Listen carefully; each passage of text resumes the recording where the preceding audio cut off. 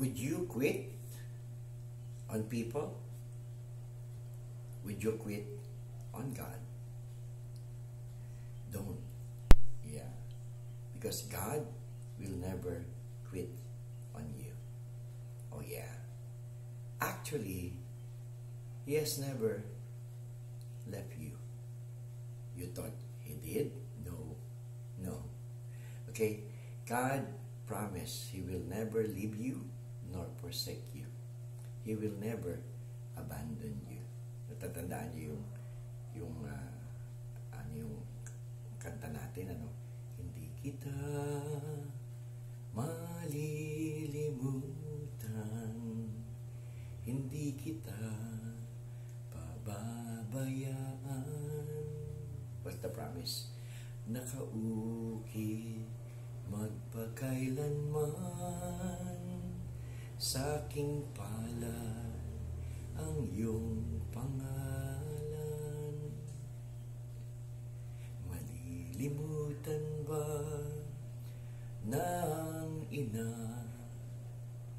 ang anak na galing sa kanya, sanggol sa kanyang sinapupunan? Paano niya matatalikdan? Ngunit kahit na malimutan ng ina ang anak niyang tangan,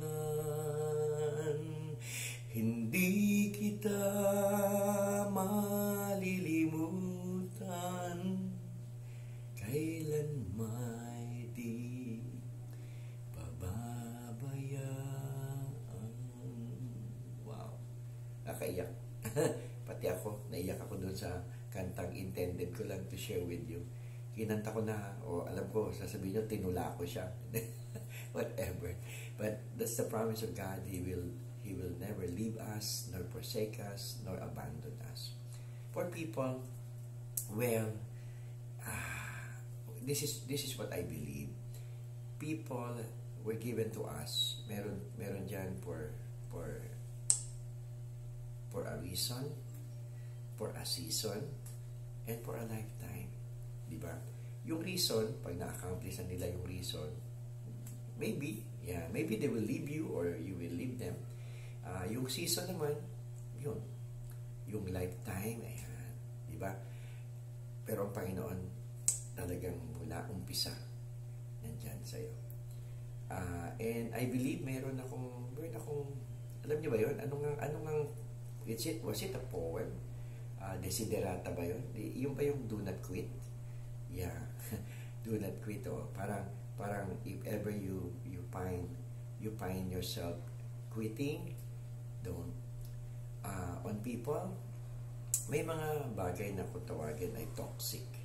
Yeah, kung toxic ang relasyon, still I will not suggest that you quit on them. Maybe you can distance yourself from them and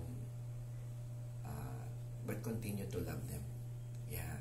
Mahirap, pero God will give you the grace to do that. Yeah.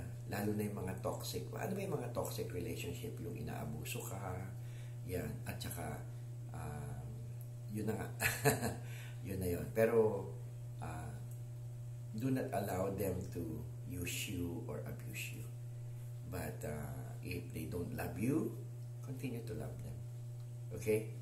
Saan man nanggagaling yan? Sa ating Panginoon. Kahit tayo, hindi na natin siya mahal, tila bagang kinakalimutan natin siya, but He continues to love us. And He continues for us to be there. Hindi kanya iiwan. Kumbaga siya lang ang tunay mong kakampi. Okay? So, never even think of quitting on God. Because He will never do that. He doesn't even think about that. Okay? No matter what you have done, no matter what you will do, He will continue to love you. Amen? Amen. In the name of the Father, the Son, and the Holy Spirit, Lord. Thank you, Lord. Thank you for not quitting on me. And at times I do that. I even think of that, oh Lord God, about you.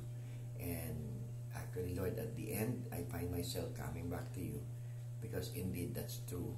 You're the only one who will always be there. Ikaw lang ang tunay na hindi mag-iiwan sa akin. Yung mga inaasahan ko at aasahan ko, kung ito ay tao, bagay, o ano pa man, posible nila akong iwan at posible ko silang iwan. Pero ikaw, Lord, thank you. Salamat sa pag-ibig mo, salamat sa pagmamahal mo, salamat, Panginoon, sa patuloy mong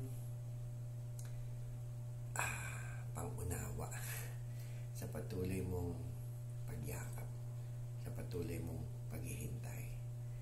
And thank you for that great love, Lord God. Yes, Lord, I will love you too. And I know you will teach me and show me your way and give me also the grace to do what you want me to do for your glory. Thank you, Jesus. I pray this with Mama Mary in Jesus' name. Amen and amen. So don't quit on God. He will never quit on you. And enjoy Him. God bless you.